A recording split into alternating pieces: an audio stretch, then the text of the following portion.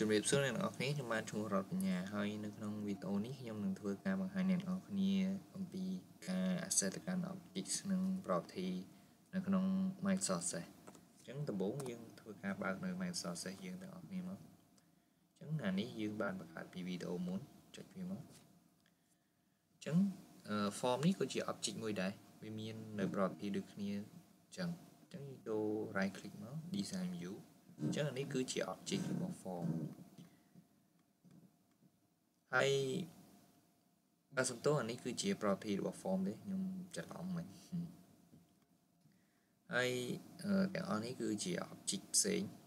ដែលខ្ញុំនឹងធ្វើការបញ្ចូលអ្នកនរគ្នាអញ្ចឹងobject ទាំងអស់នេះគឺបានមកពីរបាលលើទាំងអស់នេះដែលវាមានអានេះគឺជា text box អញ្ចឹងខ្ញុំធ្វើការលុបចោលគូសារថ្មីនឹងបាទ text box យើងយកវាមកគូមកវាសម្រាប់វាយបញ្ចូលនៅព័ត៌មានហើយ text box នៅពេលដែលយើងគូវាដោយមកជាមួយនេះមួយទៀតដែលយើងហៅថា label នោះនេះគឺ label ហើយ label នេះបើយើងគូអញ្ចឹងយើងវាតម្រូវយើងវាយអ្វីចូលមួយបើយើងមិនបានវាយទេវានឹងបាត់ទៅវិញអញ្ចឹងយើងអាចលុបអានេះចោលបានហើយយើងយក label មកគូនេះវិញបាទយើងវាយតាម name អញ្ចឹងចុះ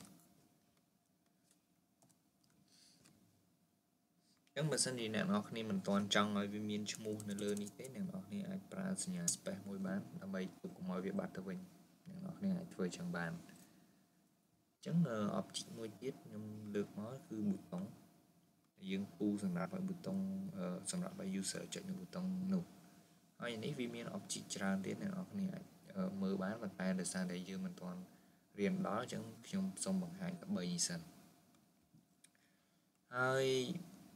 object សំខាន់នោះគឺការ set name របស់វាហើយនឹង caption របស់វាអញ្ចឹងដូច label នេះអញ្ចឹងនៅកន្លែងនេះយើងចុច label មកអញ្ចឹងវាមាន name របស់វាដែលធម្មតាយើងដាក់ឲ្យស្រួលចំណាំយើងដាក់ LBL name អញ្ចឹងចុះហើយកន្លែង caption របស់វានេះ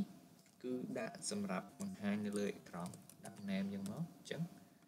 នៅកន្លែងនេះវាបង្ហាញ name អញ្ចឹងកុំច្រឡំគ្នារវាង caption និង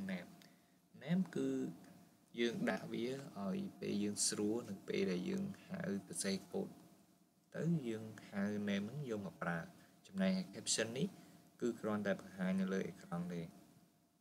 ចំណែក text box វាអត់មាន caption ទេវាមានតែ name អញ្ចឹង name វាធម្មតា text box ខ្ញុំដាក់ EAT ពីមុខ name យ៉ាងណាមកហើយចំណែក button នេះវិញវាមានទាំងពីរមានទាំង name មានទាំង caption កន្លែងនេះ button ធម្មតាគេដាក់ CMD ពីមុខដាក់ CMD คลิกចឹងចុះហើយចំណែក caption របស់វាយើងអាចដូរដាក់ទៅជា click អីចឹងទៅអញ្ចឹងកន្លែងនេះដូរទៅជា click ដែរអញ្ចឹងសំខាន់ property របស់វាយើងត្រូវច្បាស់ក្នុងការ set name នេះបាទវាងាយស្រួលក្នុងការសរសេរកូដអញ្ចឹងវីដេអូនេះមានតែប៉ុណ្្នឹងទេបង្ហាញពីការ access ទៅកាន់ object និង property របស់ object ទាំងអស់នោះអញ្ចឹងបើសិនជាអ្នកនរគ្នាមានចម្ងល់អ្វីអ្នកនរគ្នាអាច comment សួរនៅខាងក្រោមបានជាភាសាខ្មែរក៏បានជាភាសាអង់គ្លេសក៏បានអញ្ចឹងនៅវីដេអូបន្ទាប់ខ្ញុំនឹងបង្ហាញអំពីថាអ្វីទៅគឺជា VBA IDE ហើយនឹងការចូលទៅកាន់ VBA IDE នោះអញ្ចឹងជួបគ្នានៅវីដេអូបន្ទាប់